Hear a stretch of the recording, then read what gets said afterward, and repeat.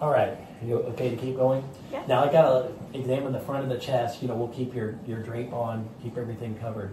Do you want Lauren to do this part? It's up to you. We just need the information. We don't want you to feel awkward. No, I'll be sure? fine. Okay. All right, thanks, Lauren. All right, so the first thing I'm just gonna do is just kind of look over in the skin, and if you had any pain or tenderness, and as we examine, let me know if something causes you pain or tenderness. Okay. All right, now we'll do the same thing we did before. Can I start up here on say 99?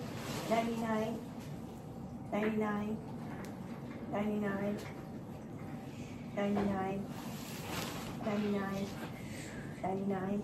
Okay.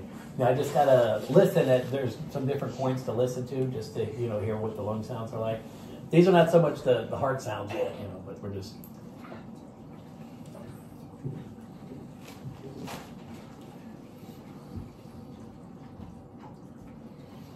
You ready? Yeah, go ahead and do 2 breaths each spot. Mm-hmm.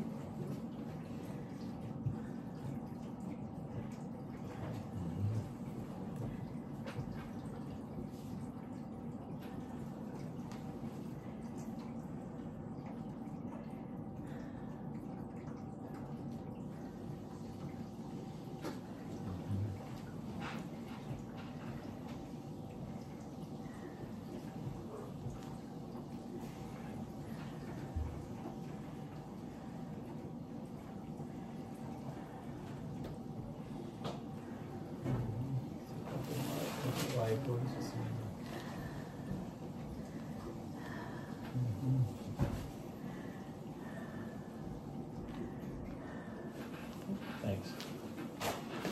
All right, so we looked at a couple things there, just like we did in the back. We did the front.